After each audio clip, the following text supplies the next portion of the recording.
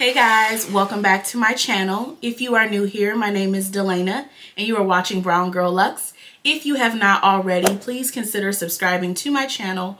Also, turn on that notification bell so you do not miss any of my uploads.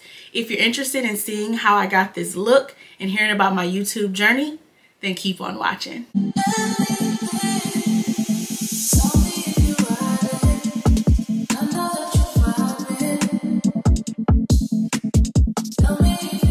Let's get into this winter makeup routine. We are also going to be talking a little bit about my YouTube journey. When I did my 1-year anniversary video, you all, had like more questions or mentioned that you wanted to hear more about like how I really started YouTube, everything I used to create my videos, all of that good stuff. So I do want to focus on that topic with you all today while doing my makeup. We are also trying out that Chanel blush. So that blush was 70 bucks and I want to let y'all know if it's worth going out and grabbing or should y'all leave it at the store. So let's just go ahead and first start with moisture or priming my face. So I am going to start with my Fenty Beauty primer. This is the Instant Retouch Primer. I'm going to start with this. We will be using the NARS foundation today again. I have been using it non-stop. And mainly that's just because I want to see like if the foundation is really worth it. When I did like the review and the wear test, I felt like you can't really tell like if you really love a foundation wearing it one time. So I think this is going to be my third time. Yeah, probably my third time wearing it. So I'm excited to see like if I'm going to really fall in love with it or if this is just going to be one of those foundations I pull out every now and again. I already did my brows off camera. So let's go ahead and start with the YouTube talk. So again, as you all know, I started my journey a year ago. When I started, I was very nervous. I was very scared. I didn't know if I would do well on camera. I just really didn't know. So when I first started out, I definitely did film with my phone. I had got a camera probably like 2 months into doing YouTube, which was my Canon G7X, but I wasn't really using it as much at first. I was kind of using it for vlogging purposes, but then I would sort of not use it. So sometimes I was using it, other times I wasn't using it. And I think that's mainly because I think what it was is like it offered a convenience for me to film with my phone. So I've never said this before, but I do edit on my phone. The reason for that is just because it's so easy, right? You all know I'm not the most tech savvy person in the world. So when I have tried to edit on the computer, it seems pretty simple still. It doesn't seem like it's hard in iMovie, but certain things that I was just used to being able to do, I couldn't do it. And then it was taking me so much longer. So I'm just like, I'm getting the same thing if I edit with my phone. So why don't I just continue to edit with my phone? So that is what I do. I do edit on my phone still, even though now I record with the camera. So I use the Canon G7X for all of 2021 when I was filming with the camera.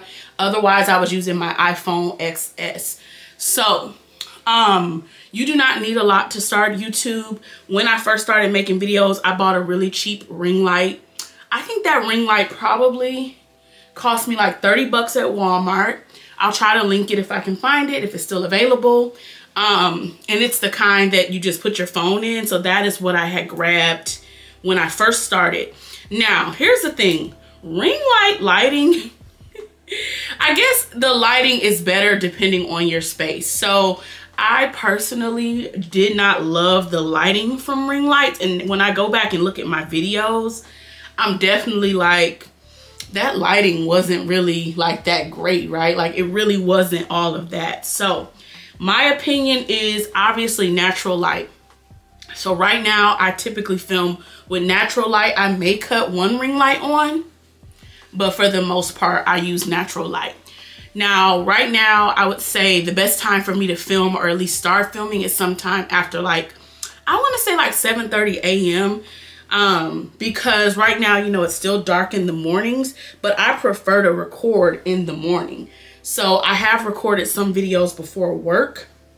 The only thing about that is the light is questionable, so I decided I don't want to really film before work anymore. I would need to either film like right after work, because I get off work around like 3:34, depending on if I have meetings. But again, natural light just looks the best, right? So then on the phone, like I said, it was super simple. So if I'm recording with my phone, using iMovie on my phone, I was editing videos a lot faster. Now, back then, I was not putting as much effort into my editing. When I go back and look at like some of the text and fonts that I was using, I was like, that is giving very like kiddie, childish vibes. And I will tell you now, like, if you go back and look at some of those videos, you'll see what I'm talking about. Nothing was wrong with it, but I just think it was a matter of I wanted my videos to look a certain way. And if you want your videos to look a certain way and you want it to give like a certain aesthetic, you need to be mindful of like the fonts you're using, you know, making sure you're using good pop-ups, you know, for subscribe or any of that stuff. You want to make sure you're using good stuff and not just populating the word subscribe, because it just, you know, from an aesthetic standpoint, it just doesn't look that good. So that was the thing for me with that. But yes, I still do edit on my phone today, and again, I find it very easy. Now let me tell y'all the struggle with the recording on or editing on your phone. A lot of time I was running out of storage.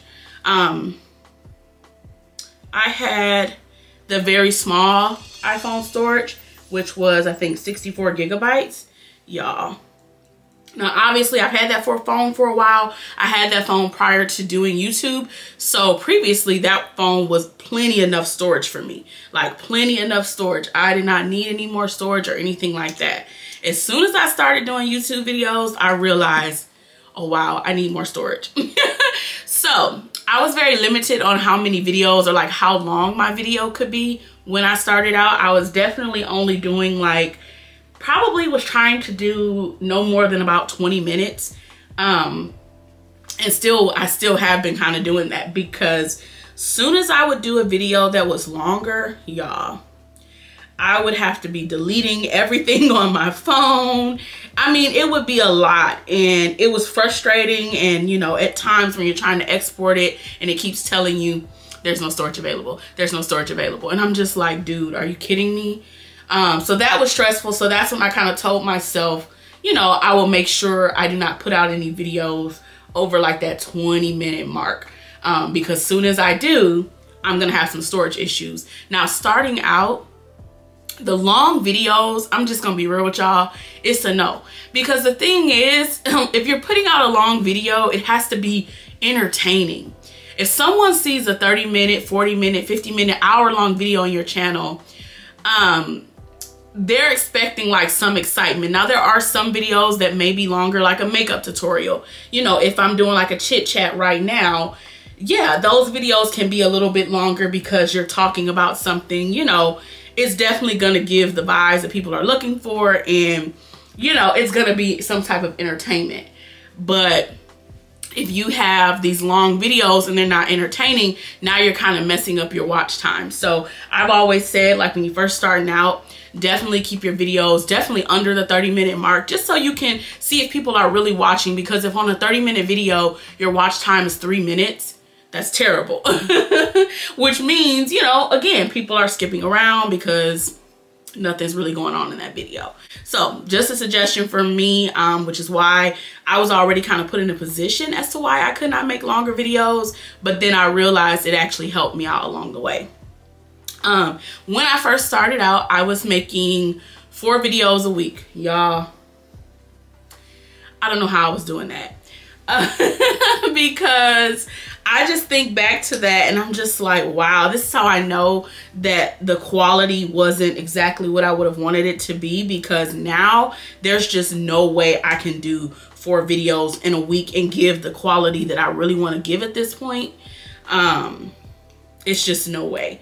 And I know it sounds like, well, girl, you did Vlogmas, but Vlogmas and vlogging is different than making sit down videos where you have to talk about one thing. You want to sound good. You want to, you know, give the high quality, have good lighting, and, you know, give good edits. Like all of that stuff, y'all, is definitely tougher to create, you know, those sit down videos more so than vlogs, because vlogs can be very chill. You know, sometimes when you're doing a vlog, you don't really care if the lighting is not that great because it's a vlog, you know. But if it's a sit down video, you're thinking about all of that stuff, you know. So that is my only thing I would say about the 4 videos. Yes, I felt like it helped me, you know, get to the subscriber goal that I had really fast. But y'all, them 4 videos, can't do it no more. I just can't do it no more. I'm just gonna set it really quickly. But yeah, the 4 videos just, you know, it just went out the window for me. 3 is a very good number. Just because I'll say the average YouTubers I watch, most of them only produce about 2 videos in a week on average. And some don't even do that. So if you're trying to find like a happy number, I would say 3 is the happy number, because you're putting in a little bit more work than someone that's been doing YouTube long term. So 3 videos a week, if you ask me, is a really good number, and you don't feel too burnt out. Now you may have weeks where, you know, maybe you couldn't produce the 3 videos, maybe you only produced 2. So to me, that's fine, but you know, you want to be consistent if you really want to grow fast. The other thing is having a posting schedule. Now, I know it's pros and cons to that, because again, you may be having a week where you just can't produce, you know, that content, right? But having a posting schedule, wow. Oh my God. That was way too much setting powder. Oh man, okay. But having a posting schedule just kind of helps your viewers know when to like look for content from you. I've definitely had some times where I was supposed to post a video a certain day and I didn't, and people came like looking for me. They're like, oh, I thought it's your posting day. You know, it's Sunday, Tuesday, Thursday. So again, having a posting schedule is something I recommend. Taking your time with editing, taking your time with filming. So here's one thing for me that I learned and kind of have had to work on quite a bit. When I record, I typically talk fast in general, but when I record, I have learned to kind of teach myself to slow down. And I know some of y'all are still like, girl, no, you still talk fast. It's a learning process. I naturally am a fast talker. I'm from Detroit, Michigan. We are fast talking people. And even though I've been in Tennessee 13 years, it's still natural for me to talk very fast. Like, being in the South has not changed that. So I've had to work on that, because I don't want you all like, well, wait, what is she saying? Sometimes when I've caught myself talking super fast, I sounded out of breath. Now, I'm nasally. That's another thing. A lot of people from like up north, Midwest, we're nasally. So I am naturally kind of gonna have this like sound to my voice that, you know, it's just because of where I'm from. We're just a little bit nasally. Like, think of Big Sean. He's from Detroit. Y'all realize how nasally that man sounds when he raps? Like, that's how we sound. Like, that's just how we sound. So to make it seem better or sound a little bit better, I need to talk slower. So if I'm talking like this, it doesn't sound as bad. I don't think it sounds bad. It's just, again, I can't control it. Like, that's where I'm from. I've sounded like this my whole life. I used to work in a call center years ago. And when we would do the little like reviews to like, you know, hear my call and review my call, I would hate listening to myself. Like, I hate listening to myself, because I'm just like, oh my God, I hate my voice. But it is what it is. I listen to myself a ton now because I have to edit these videos. So I listen to myself all the time now, and I've grown to, you know, have a love-hate relationship for it. Okay, so we're contoured, and we're getting ready to use the blush soon. So I'm excited to see, you know, what that blush is gonna give. For bronzer, y'all already know, Charlotte Tilbury. Y'all, everything is going to be in the description box. I'm trying to stop and show you guys everything. It's just going to make this video really, really long, and I don't want to do that to y'all. I want to get to the point. So back to the posting schedule. So again, find a posting schedule that works for you. You don't even have to necessarily say, these are my posting days. Just post on those days consistently, and then people will realize like, okay, she likes to post on Tuesdays, Thursdays. So find whatever works for you.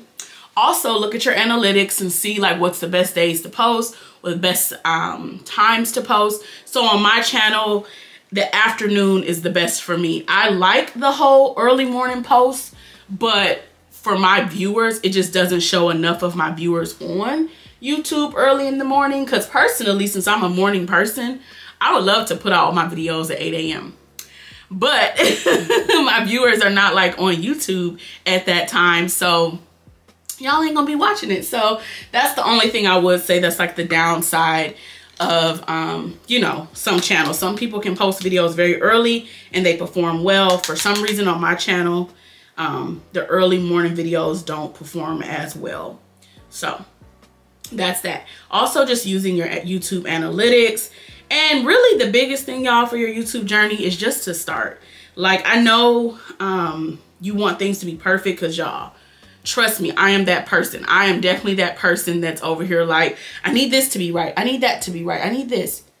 Trust me, just start, right? Like, you're gonna get better. You're gonna no matter what you do, I feel like that first video you create for YouTube, you're gonna go back at that, look at that video and be like, it was not what I thought it was. No matter how hard you try that first time, something, whether it's the lighting, maybe it's the editing, maybe it's, you know, the topic you chose, like something about that first video, y'all, no matter how hard you go, that first video just is never what you thought it would be. My first like real video, I think it was a get ready with me. I had so many issues because of my storage issue. Like I lost some of the footage. I did my brows on camera. I lost that footage. My angle was terrible. Like, it was just so many things wrong with that video. And I'm just like, wow, I really thought I did something here and I didn't. So just telling you from my experience, like, it's not gonna be perfect no matter how hard you try at first.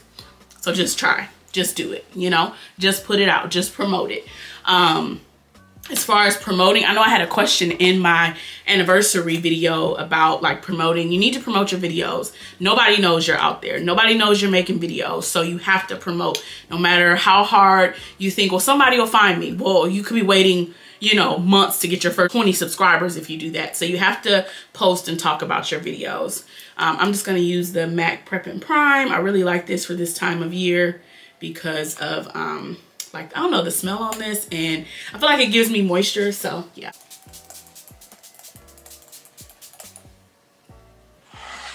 So let's get into this blush. So if you didn't watch my unboxing, definitely go watch the unboxing I did, because I unboxed some really cute LV earrings as well. But the blush comes in this really cute little pouch, and you take it out, and this is what the compact looks like. With like the gold detail, super cute. When you open it, it just looks like this on the inside. All right. And then here is that blush, super pretty. Okay, so to apply my blush, I do use the same brush I use to bronze, but I use the opposite side. So one side you see is red, one side you see is brown. So I use this side. I'm gonna wipe it just a little. Any like excess is on there because I don't want the colors mixing, and then I can't see the true color of this one. So we're gonna pat her in there. And let's see, I'm gonna place it right there. Ooh, okay. Okay, y'all, wait, ooh, okay. So, it's going on very smoothly. See a little bit of shimmer. Let's go to this side and see. Yeah, that's pretty. So it's not super shimmery. So my Sweetest Cocoa, I think, is a little more shimmery than this. Let's see. I definitely think it's pigmented, but it also is a little bit sheer. So I like that too, because some of my blushes are very, like, if you apply more than like one round, it's over with. So, okay. Yeah, I like that. That's very pretty. Okay, let's go one more round over here.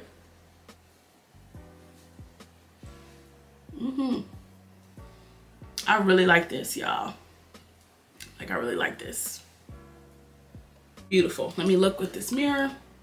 Yeah, this is pretty.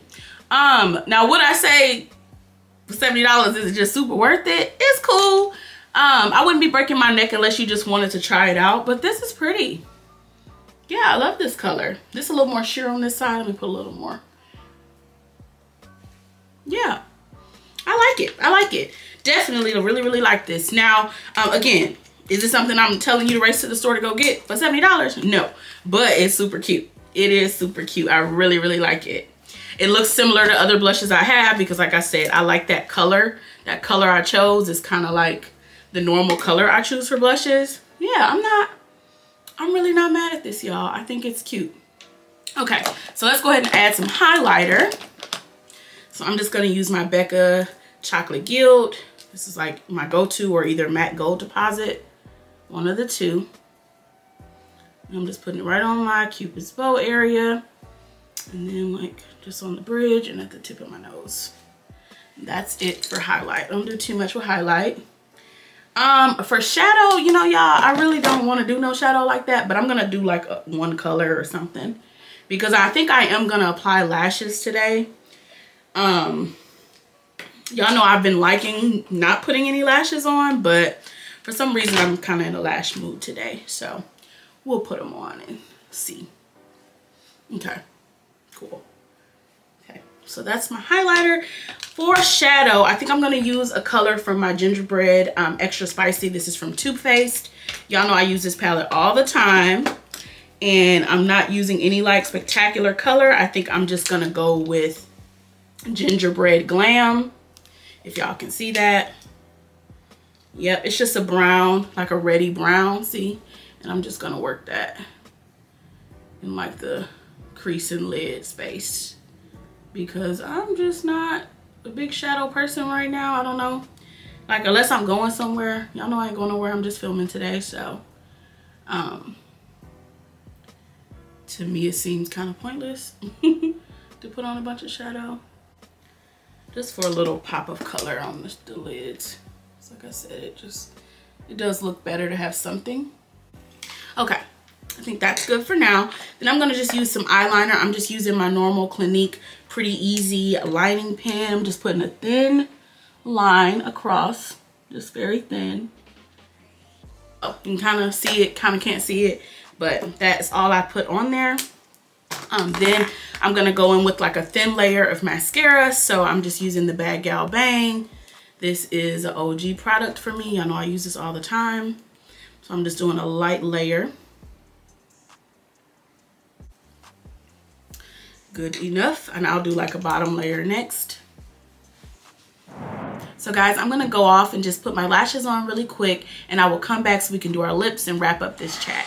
So I have my lashes on, so let's go ahead and do lips, and then we'll wrap up our little like YouTube journey chit chat. So I'm gonna use, as usual, my Kat Von D Beauty or KVD Beauty lip liner in Crucifix. Let's use that.